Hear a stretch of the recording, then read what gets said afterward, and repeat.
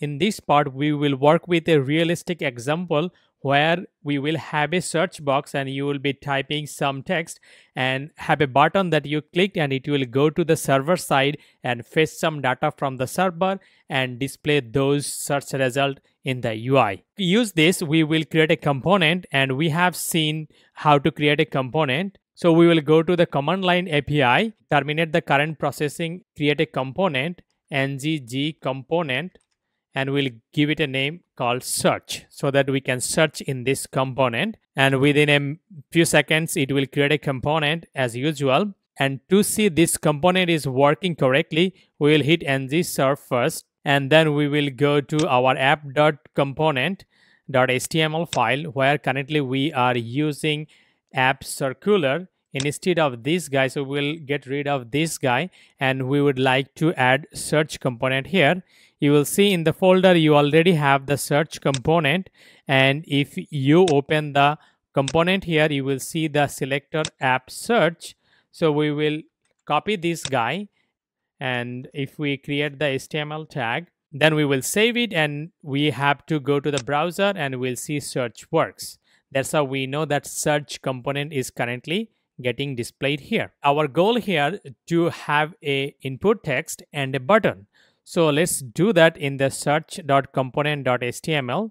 We'll open it and get rid of this search works. We'll create an input tag. Under it, we will create a button. Text on the button is called search. If we save it, now go to the browser, you will see this get reloaded to a text box where you can type, and when this is fully functional, you would be able to click on the search and you will display the search result below this text box. To load data from the server, the best practice is to use a service. And if you are not familiar with a service, service is something like somebody provides some kind of service. That's why it's called service. For example, if you think of Amazon and you provide some instruction, maybe send some money, then it sends the items to your home. That means they are providing a service and you give them some command. Since we are using Angular CLI for this tutorial, creating a service is super easy. We will go to the GitHub page of Angular CLI, and if we scroll little bit, you will see bunch of scaffold command, and one of them is service. And it's pretty similar to the one we are familiar with, ngg service, and the name of the service. So we will go to the command line and we will stop current execution and we'll use this command ngg service. We'd like to create this service inside a directory, so we will give the name of the directory and then we will provide name of the service. And in this example, I would like to use GitHub APIs to search users who have profile in GitHub. That's why I will create a folder called GitHub. Inside it, I will create a service with same name, GitHub. If I press enter, it will create two files and give me a warning. Created the service.spec, which is the test file, and it also created a service file, and there's a warning. The warning, you should pay a little attention in this time. It says service is generated but not provided. It must be provided to be used. So keep this in mind, and we will run ngserve so that our code is always running. Now we will go to the Visual Studio Code, and if you scroll, you will see like a GitHub folder. Inside this, you have two files. One is the service, another one is the unit test. If you open the service, you will see you as usual have something from Angular core importing the injectable that's on top of your service class, and it has a plain constructor. To make an HTTP call, you have to import the HTTP module in your service. So we will use import, and this import would be from Angular. So we will type Angular and /HTTP, and then we want to import the HTTP. We will just type HTTP. HTTP would be imported. Second thing we have to do, we have to create a property in this class so that we can use the HTTP module from any method we create in this class. So we will create a private HTTP, and then this would be type of HTTP. If you didn't saw this colon and then some kind of name, this is declaring type by using the TypeScript. So if you are not familiar with TypeScript, I will recommend to Google TypeScript and spend some time about TypeScript. The goal of this service is to load data from the server. So we will create a method here called getUser, and first we will not return anything from here. For now, we will use a hard-coded search text. That's why we will create a constant search text, and we will set a value as JS, and then we will have the APIs for the server side. In this example, I will use GitHub APIs, where I can call an APIs by providing a search text, and API will return me all the user profiles which matches this name. We create a constant of URL, which is a link to the GitHub APIs, and it is http and then api.github.com/search/users, and after that we pass a query parameter q is equals to, and since we want to use this hard-coded text for now, we will add search text here. And after this, we need to use this HTTP property of this service, and we will do it by typing this.http, and then we will see multiple methods that HTTP can do. In our case right now, we will use the get and then pass this URL. After this, we will call the subscribe method, and inside this subscribe method, we will use an input parameter res, which means response, and we will use the ES6 arrow function. Inside this, we will create a constant named data, and the value of data would be res.json.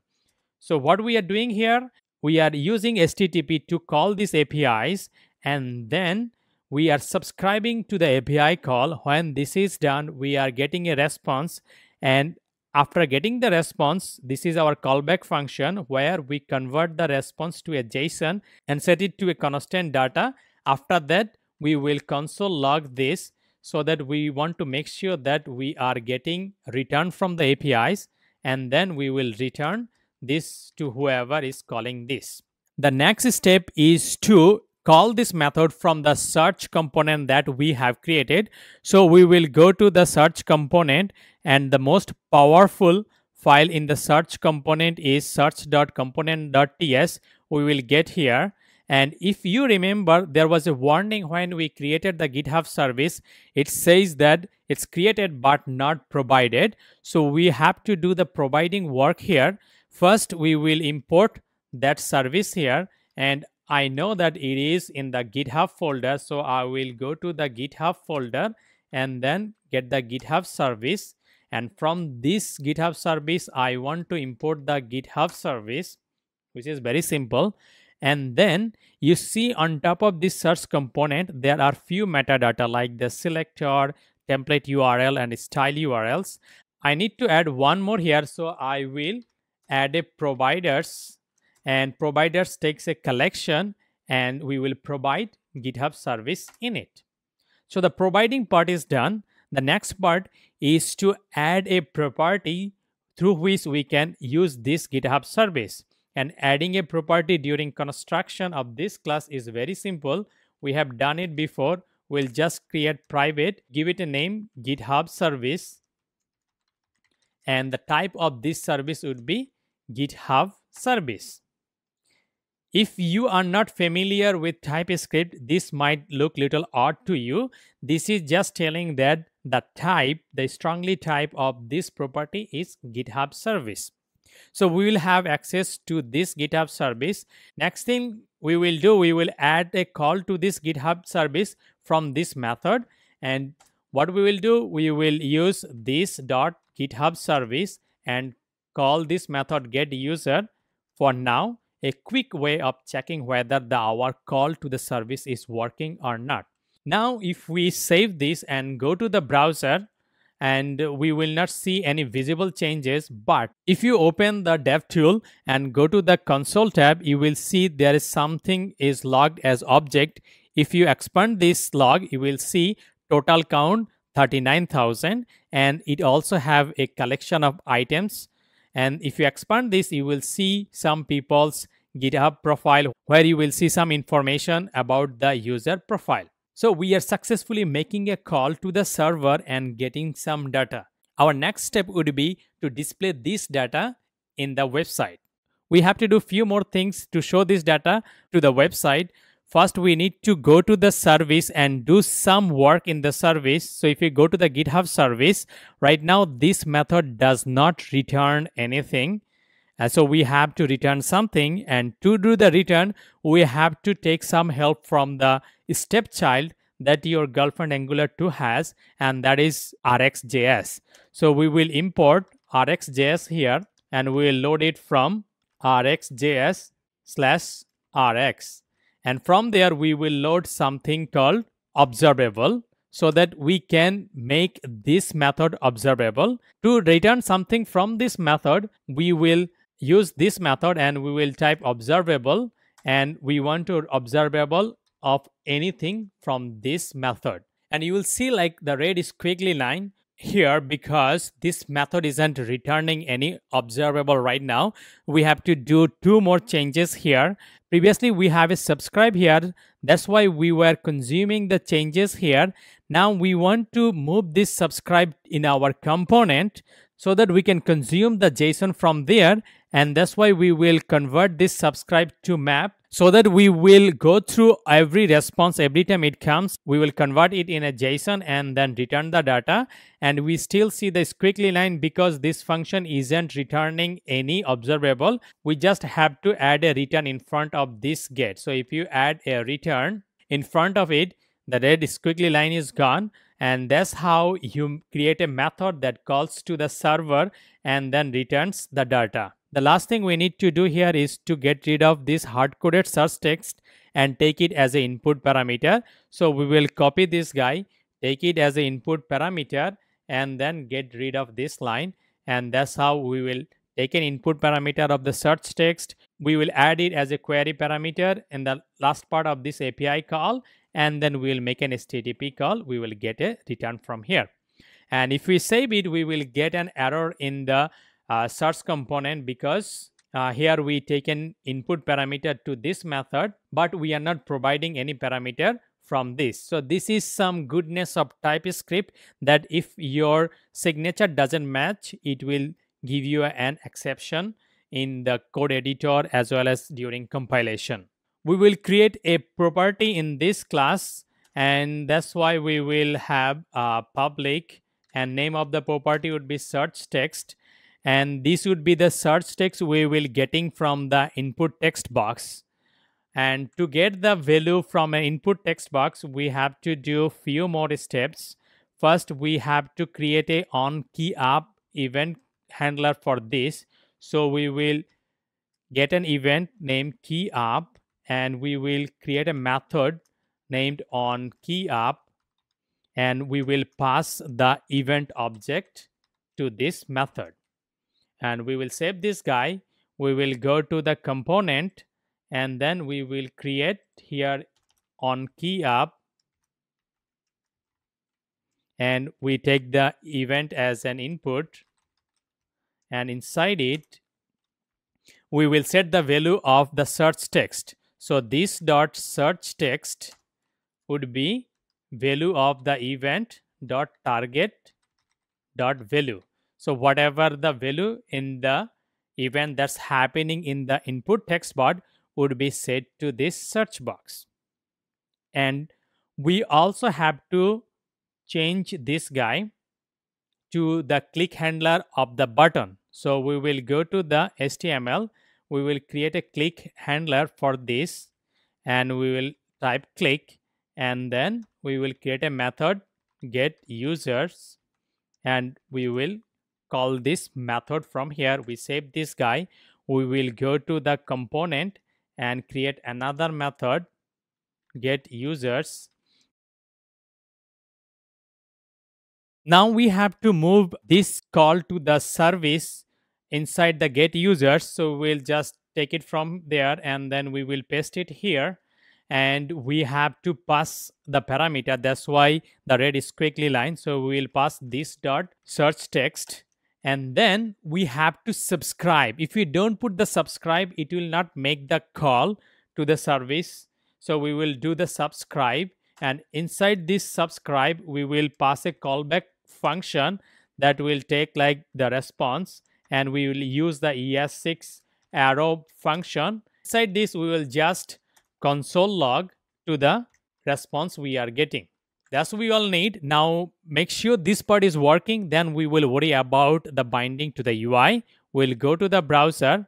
It should be reloaded by now, and if we type JS and we search, we get the response in two different places. So we are getting this one is in the GitHub service, this one is search component. So far so good. So what we will do now, we will show this result. We see there are few properties that return. One is total count. Let's show the total count first. So we will go to the component, and then when we get this result set, we will set it to a property. We will have the two properties, and the first one would be public type search result.